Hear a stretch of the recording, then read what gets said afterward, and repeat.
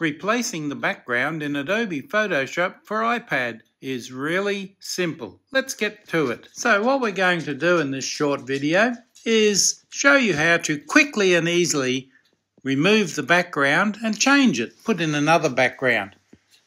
Just for example, you've got a nice photograph like this one of the gentleman there with a lovely moustache.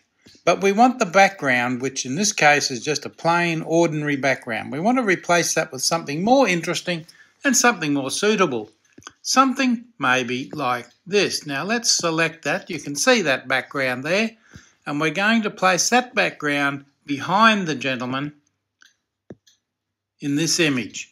Now to start with this, we simply go up to the selection tools and you go right down to the bottom and making sure you've got the right one selected, remove the background. And there we go. That leaves us with just the man on his own. Now you go and select the background that you want, which in this case I've already selected, so we're not wasting time going around the files looking for it. And there we are. There's the background we want. Now how do we get that behind the gentleman? Simple. Take hold of it and just drag it down into position. And there it is. Now, he looks a little bit funny standing out there on his own. So go over and select the Move tool over there.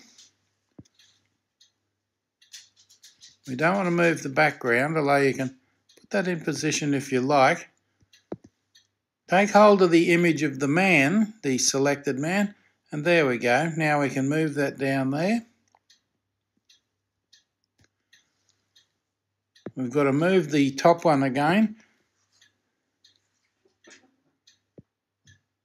There's the background. There's the man again selected. Let's move that down there so he's just there. There we go.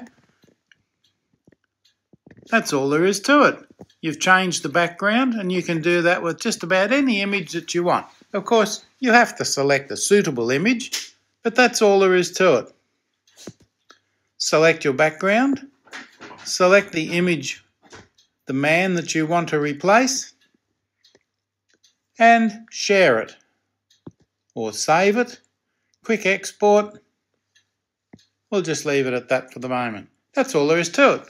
Hope you enjoyed that quick little tutorial, changing the background easily and quickly in Adobe Photoshop on the iPad. Now here's a little bonus for you that I'm tacking on to the end.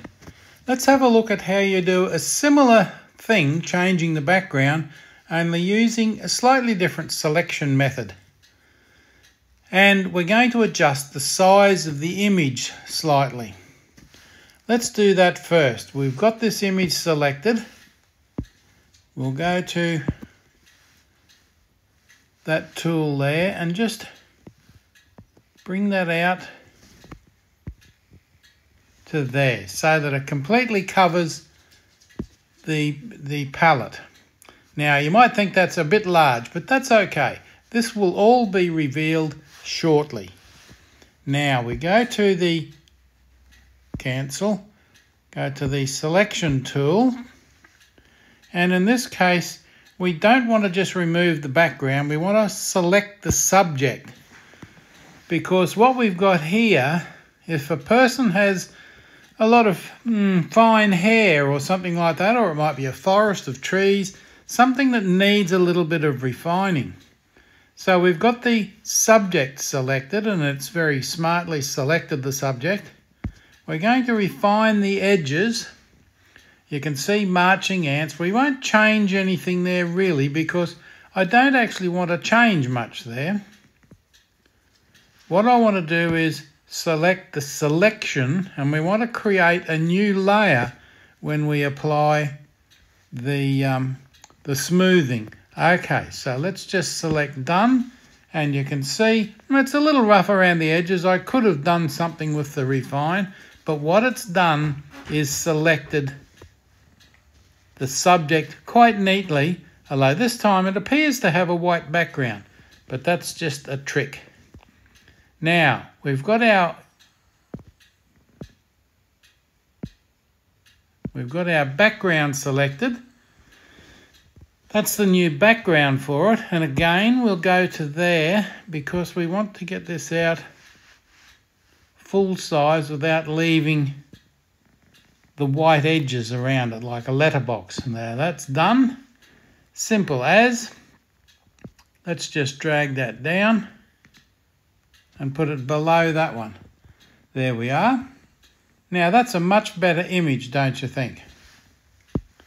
We can select that one, the move tool, and we can move him slightly, but you can see he's got black borders around him. So you'll have to change that, but that's what we want at the moment. Now that's got him just where we want him, right in the background, and looking really good. Very nice. Now remember I did that because you may have wanted to refine those edges more, which is always a good idea to be smooth with that. Okay, that's it. Thanks for watching. Don't forget to subscribe to the channel, like it, press the buttons, thumbs up, press the bells, all those fancy things. See you in the next little video. Go ahead. Make my day. Subscribe.